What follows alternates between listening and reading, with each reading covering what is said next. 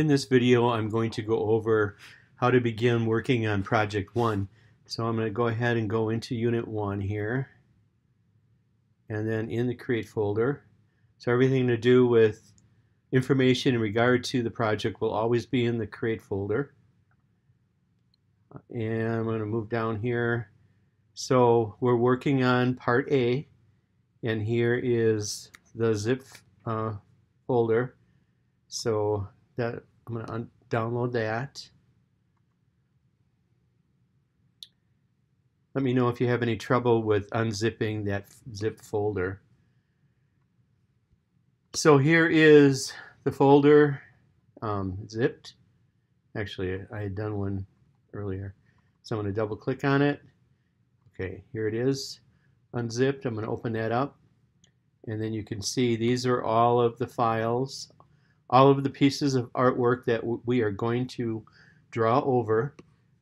So I think what we're going to do here is open up Illustrator. So all of the drawing of the artwork will be done in Illustrator, and then the layout itself will be done in InDesign. So this means that you will place one by one your drawings that you create in Illustrator. You'll place them into InDesign. All right, so I'm going to do letter size document for now. All right, zoom in on this a little bit. And then what I'm going to do, so you could either do a file place or just drag the file onto the artboard. I'm going to take the Allen wrench, bring it on. I do not want to size this. I don't want to stretch it. You just want to leave it alone. And then go into layers and double click on the thumbnail square, and I'm going to turn layer 1 into a template layer. So what that does is, and I click OK, it will lock the placed element, and it will also gray that image, so it'll be easy to draw over. So you don't want to scale your artwork. I'm just zooming in on the window. That's all I'm doing. Then I need to create a new layer, and I'll work on layer 2. Okay, so we're going to use the pen tool, and when you're able, you could use a basic shape.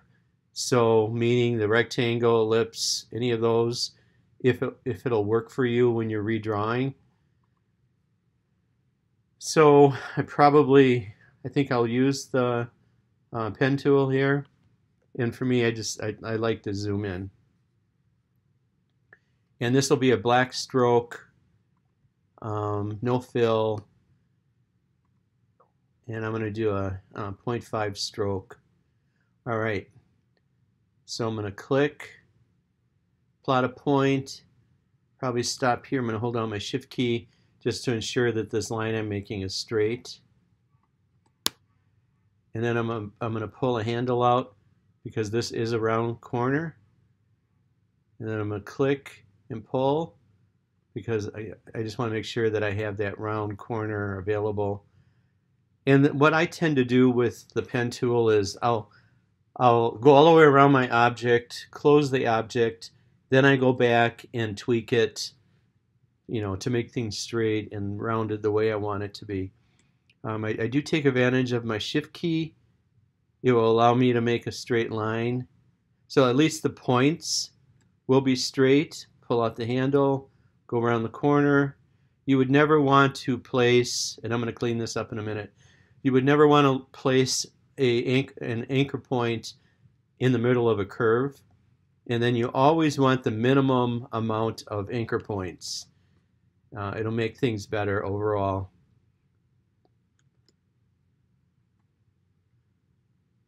Again, I'm going to clean this up when I complete this.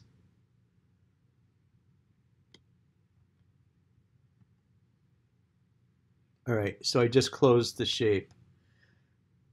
So I use the anchor point tool to clean up.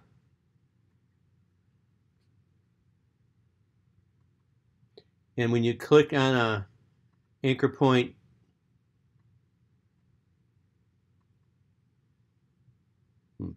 That's weird.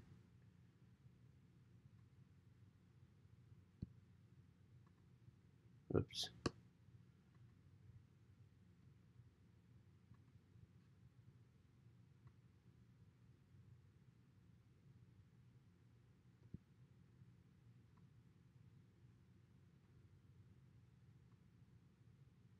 There we go.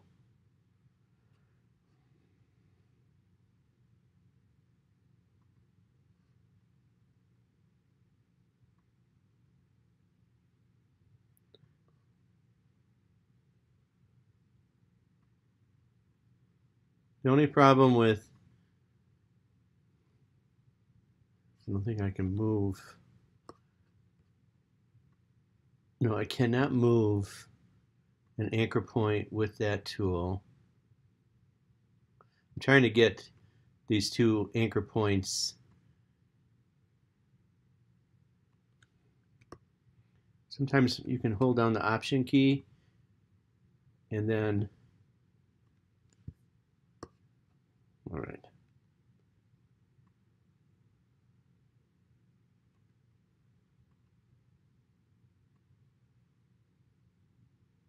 So it's all about how you manipulate the handles.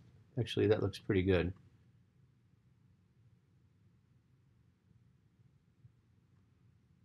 I think I'm happy with that. Okay, so now what I'm going to do, only one piece of art per document. It'll be easier when you work in InDesign. So I'm just going to move this up here and change my artboard.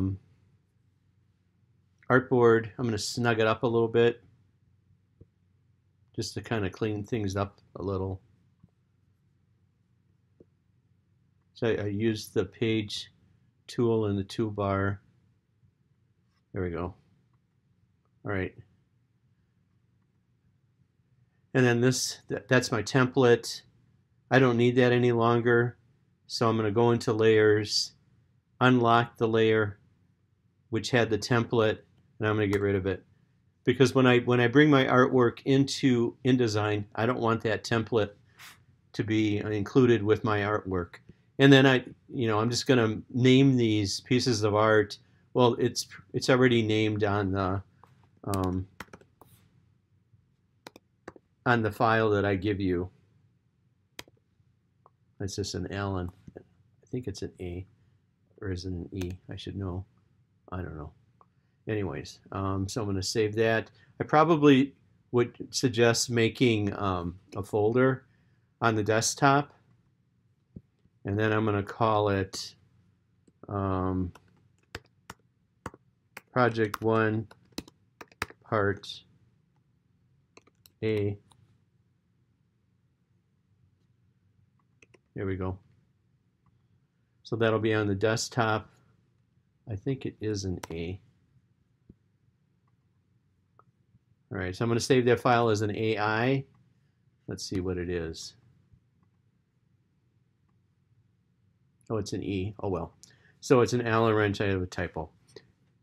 All right, so that would be the procedure for taking my file, making a template layer, drawing over it. In the next video, I will do the step and repeat that you'll need for when you do the screws for the threads. So I will make that now.